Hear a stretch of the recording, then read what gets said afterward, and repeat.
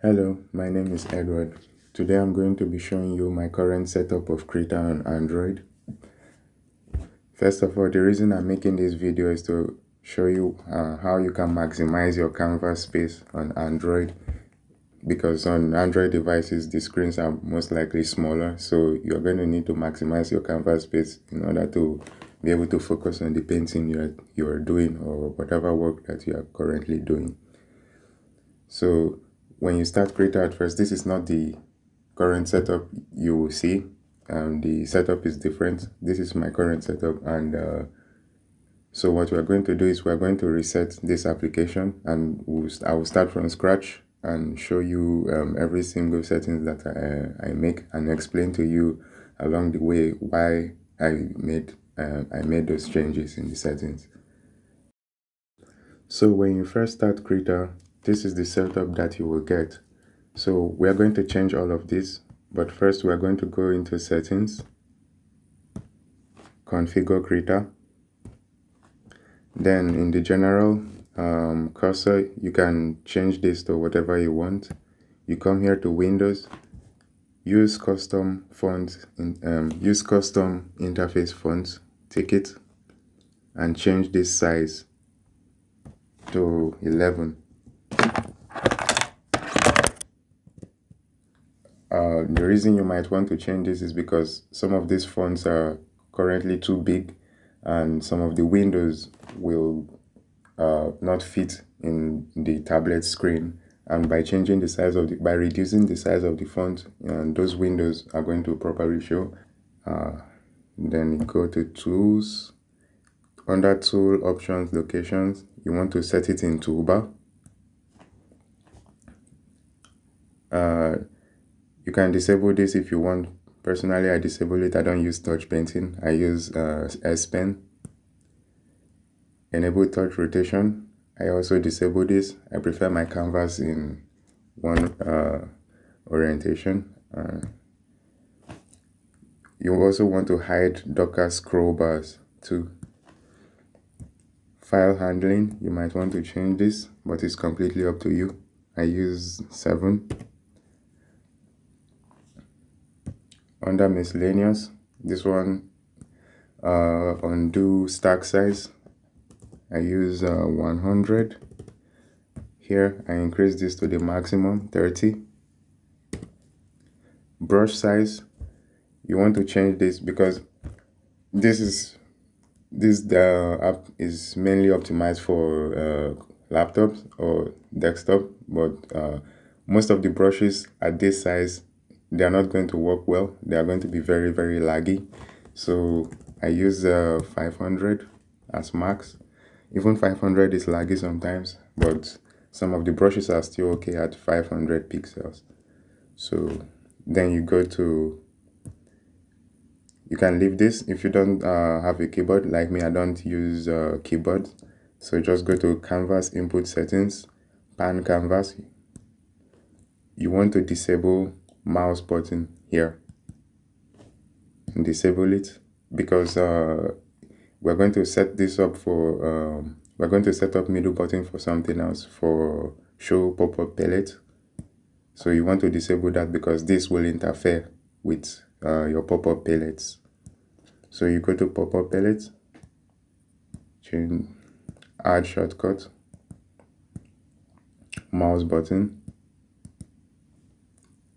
Then here you can click your stylus here. You don't have to touch the screen. You can just hover over it and click the button, and it will register middle button. Then next you go to display. Under miscellaneous, you can change this. It's completely up to you, whatever you want to do here. I prefer to change the canvas border color.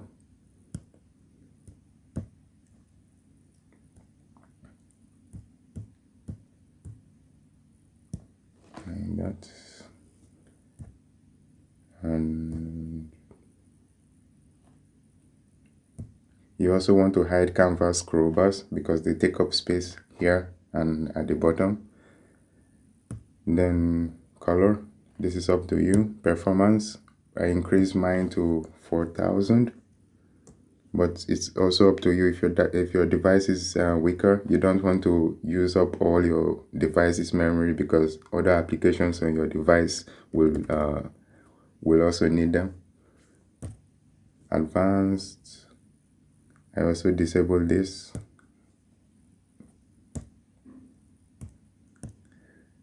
Tablet settings, this is my own personal preference, but it's up to you. Then canvas only settings, I disabled this only toolbars, and you will see why later. Although I'm going to leave this blank for now, but you can input your data here, and this also up to you. In S Pen actions, nothing here currently works on my device. I don't know why, so you can just completely skip it and hit OK. And then you want to exit this application and start again. So that's what I'm going to do. So we are back.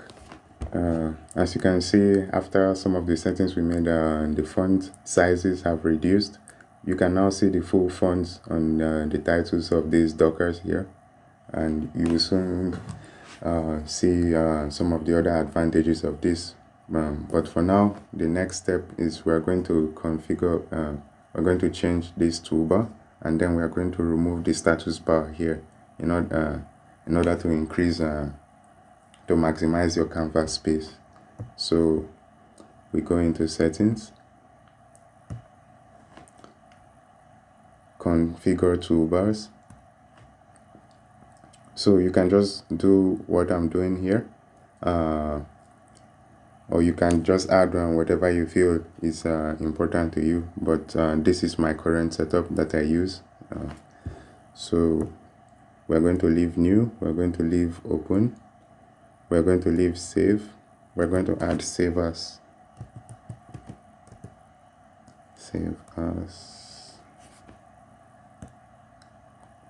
then we're going to add export,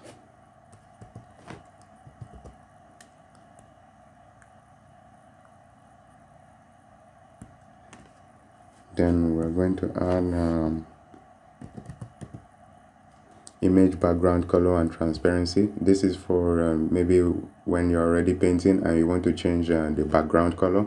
You can just click on this and change your background color. Then next we're going to add resize canvas.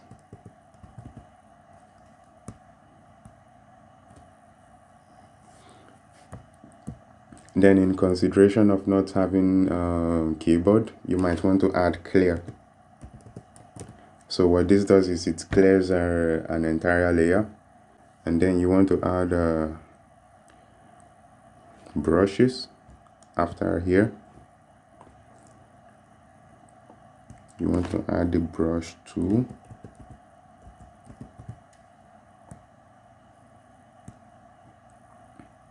You can remove this separator if you want. Then next we're going to add the color picker.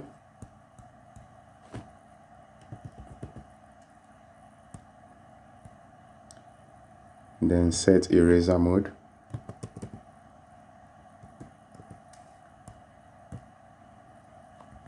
Then you want to add your painter's tools.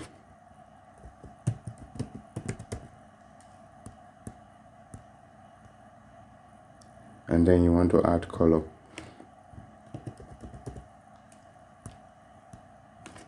And then click apply.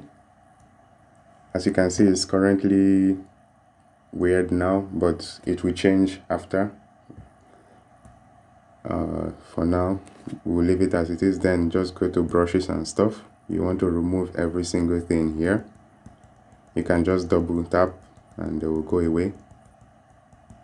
So the first thing we're going to add is we're going to put expanding spacers.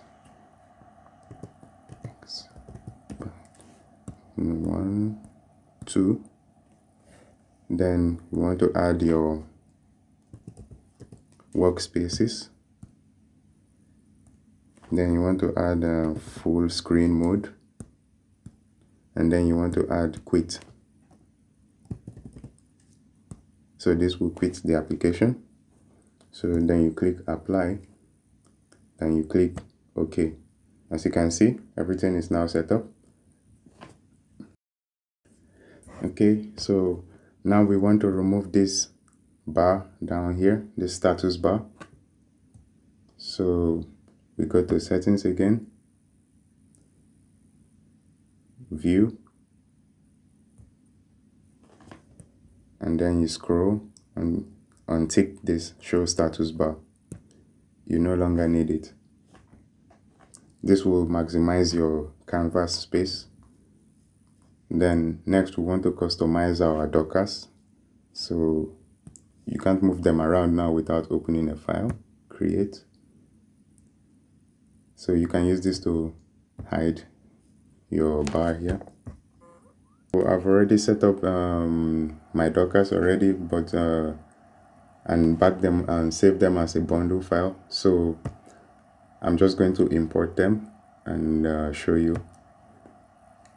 So to import bundle, you go to settings, manage resources, then you can import bundles here. Krita bundles. These are my workspaces that I already set up. So tap it, and now they've been imported. Okay. So we're just going to go ahead and delete some of these ones that we are not using.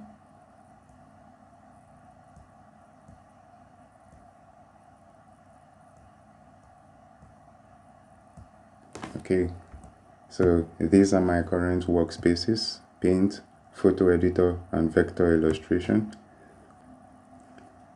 You can always hide these dockers here if you want to focus more on your canvas while painting, which is usually what I do. So for instance, after we set up S Pen during settings, if you remember, you can now just click the button without tapping the screen, and you will see this pop-up palette, and over here you can mirror your canvas, and you can hide all this except this bar from when we excluded it in the settings. So you can do like so and just focus more on your painting. Now on your Samsung Galaxy Tab S6, there might be something else that could conflict with hovering and clicking, which is I'm going to show you.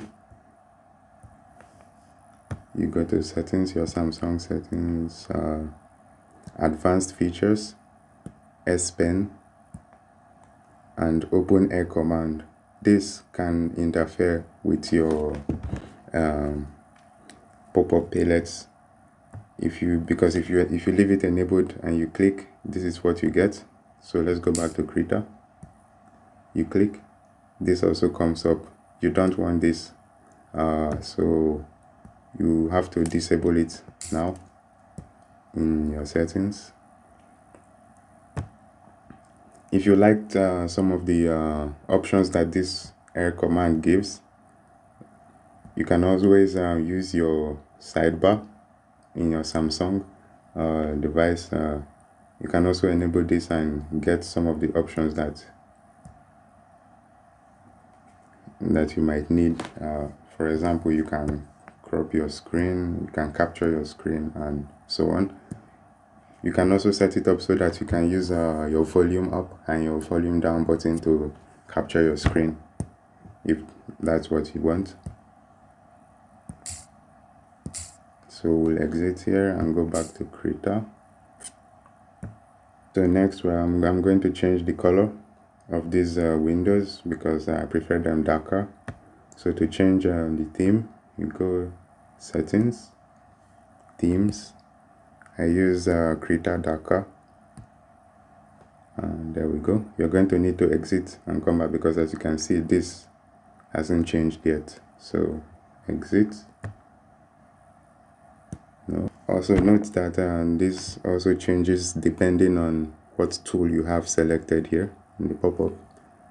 So if you have a different tool selected, you're going to have different options and so on. So you can also just tap and hold your screen, and it will also bring up some your pop-ups here. Next we're going to change the size of this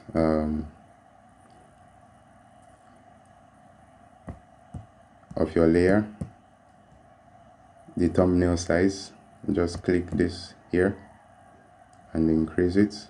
I've been painting on some other Android painting applications, and I'm used to bigger layer thumbnails.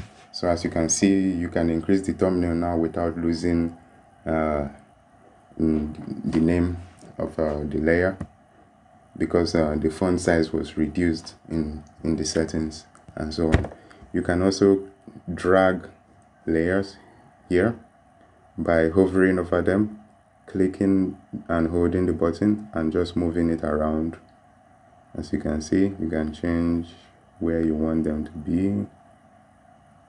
You can also select here by placing your by double tapping with your stylus pen and then dragging, and it will select all the layers here. But this can be problematic if you have way too many layers, because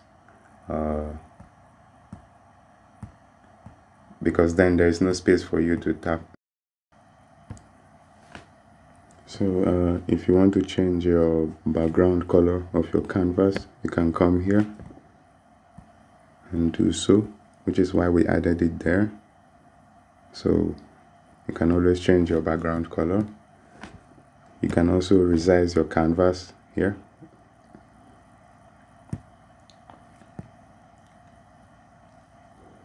And the reason why I added this clear button here, you see, if you click layer, as you can see, there is currently no option to clear here, which is why it was added here. You can always clear by just clicking that. You can also switch between color pickers, your brush and eraser mode.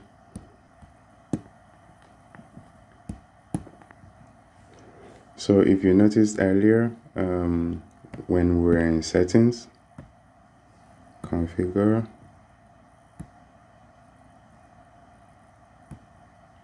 I said we should put that we should tick tool options locations in toolbar. So whenever you select a tool, let's say anything, you can just click here, and this is where your tool options will be. It saves you space. You don't need to put them in the dockers anymore. You can just click here and you see your tool options. So let's pick another tool. The options are now there. It's very, very convenient.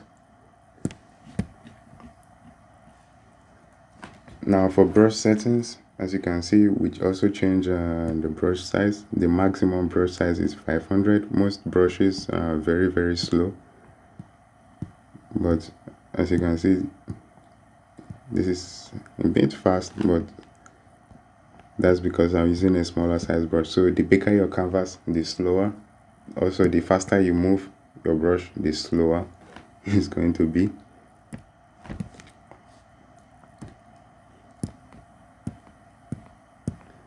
Now, in the meantime, in order to reduce this lag, you can just come here and increase spacing. Sorry. So if you increase the amount of spacing, you can reduce the lag. As you can see, it's faster.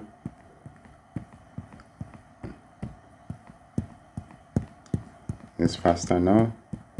So in case you're having trouble with lag, you can just click and increase the spacing here, and your brushes should work a bit faster, even at a bigger size.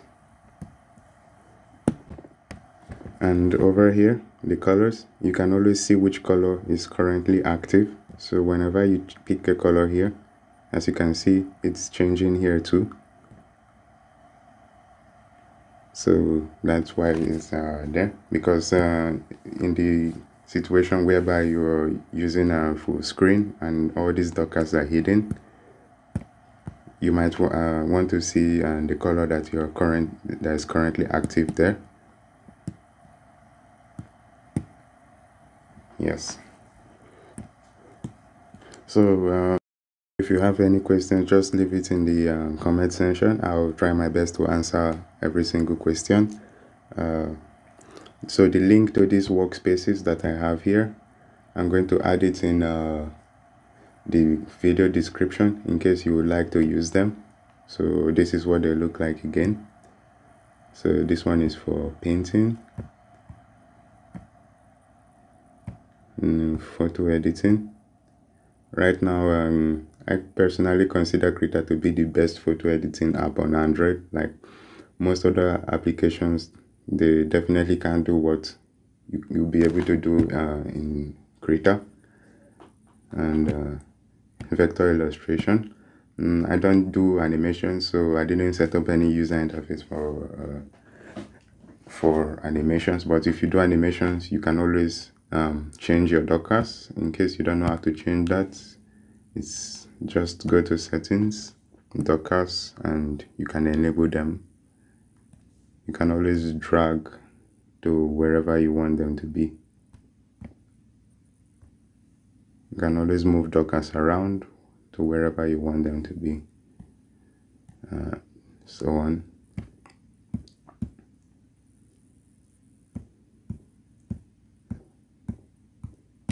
So that's it for now. If you have any questions, leave it in the comment section. And next, I'll probably be looking at Krita on Note 9, because I also have a Note 9. And if you see one of my other videos, I did a painting in Note 9 and it works well. But I haven't really set it up because I currently use my Tab X6 for all of my digital paintings, because it's bigger screen and it's more convenient. And yeah, so see you later in the next video. Bye.